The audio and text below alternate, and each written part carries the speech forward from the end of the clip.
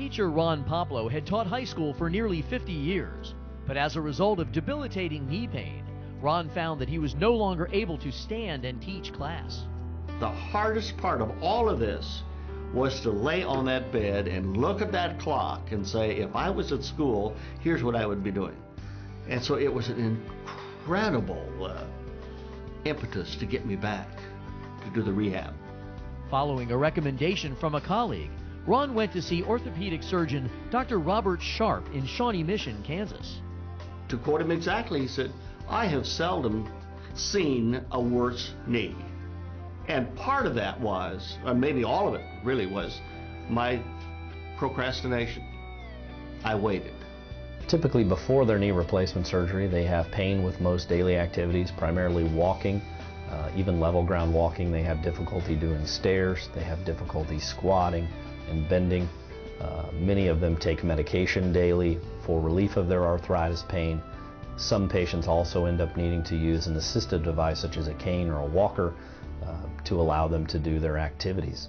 To get Ron up on his feet again, Dr. Sharpe recommended total knee replacement surgery at Shawnee Mission Medical Center. Patients typically come into my office often limping.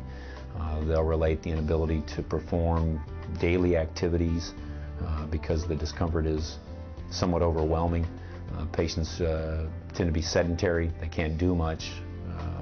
After a joint replacement, it's a new lease on life. Patients they can perform normal activities. They can oftentimes even return to some light exercise activities. So for patients, the difference is remarkable. Using sophisticated surgical instruments, Dr. Sharpe replaced Ron's arthritic knee with an artificial one. They leave you in bed the first day, and then the second day they come get you out.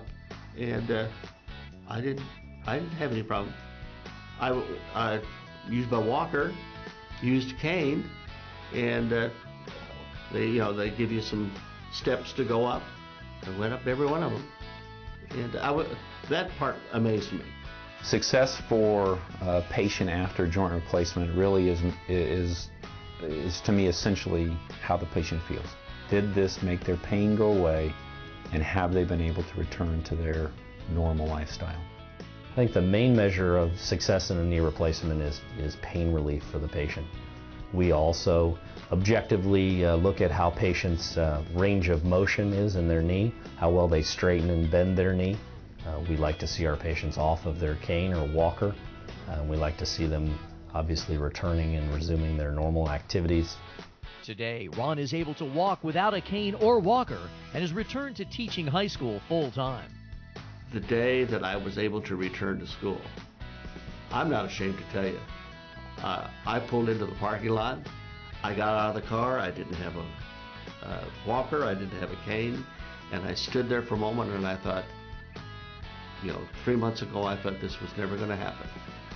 And man, I cried all the way in. It was like a sunrise.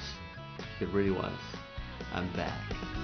On October 14th at 7 p.m. Central Time, join Shawnee Mission Medical Center surgeons for a webcast demonstration of a total knee replacement, live from Shawnee Mission Medical Center in Merriam, Kansas. OR Live makes it easy for you to learn more. Just click the Ask a Question button on your webcast screen and open the door to informed medical care.